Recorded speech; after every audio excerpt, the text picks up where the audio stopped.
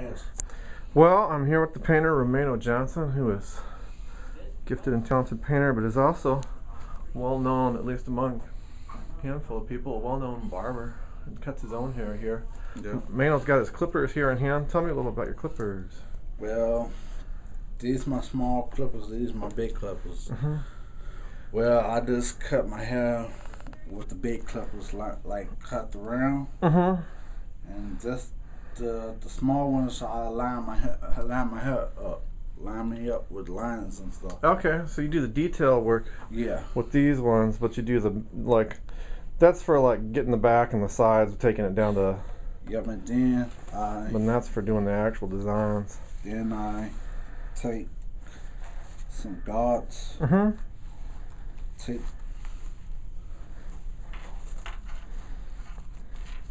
I take my small guards and put these on Mm-hmm.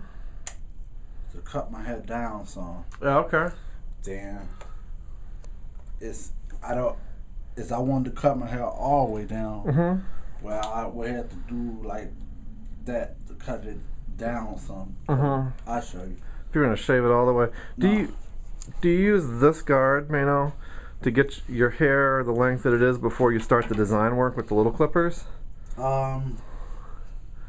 Like, do you do the top of your head with this one? Yeah. And then you go back with the little clippers here and do the line work? You gotta do the lines right here. Okay. And I do, Yeah, that makes sense. And I just I'll show you what I'm talking about. I just do it like that. Yep. Then I take a mirror, a small mirror. Yep. I put it in the bathroom. I look at the other mirror on the wall.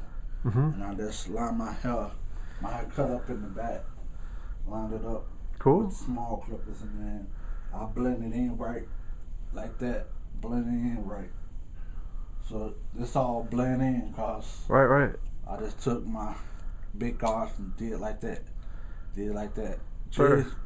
This just cut your hair down, blend it in right, cut it down some. Right. That's what I did. Yeah.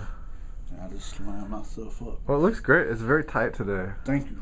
Nice sharp lines. Nice. Then detail. I take some paper and I write down different styles, different haircut styles. Right. And then I write them down. And then I put it up on the mirror on the wall, and then I make my hair look just like the picture that I draw. That's cool. So you draw it out on paper before you cut. Yeah. That's cool. I'd love to see some of those papers. Yeah. You want to bring those papers in sometime. Yep. And when it got hair in it, I take the screws out, take the hair out of them, clean them, because this haven't been cleaned yet. You know. So you clean it after you use it or before?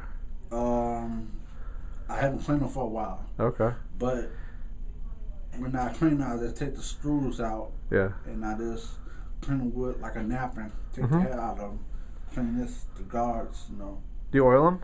Yeah. I got some oil at the house. I haven't ordered them for a while, but I'm gonna order them while I cut my hair again. That's a good idea. And pretty soon I'm gonna get my hair another hairstyle. I'm gonna make myself another hairstyle, get myself a better, decent hairstyle next time. How long does a pair of clippers last before you have to replace them? I don't know. I really don't know the answer right now, because I just bought this a couple days ago. So you just replaced a pair? Yeah, because my cord on the other pair was tearing all up. So the cord gave out before the clippers did, though? No, clipper was still running, but it wasn't safe for me.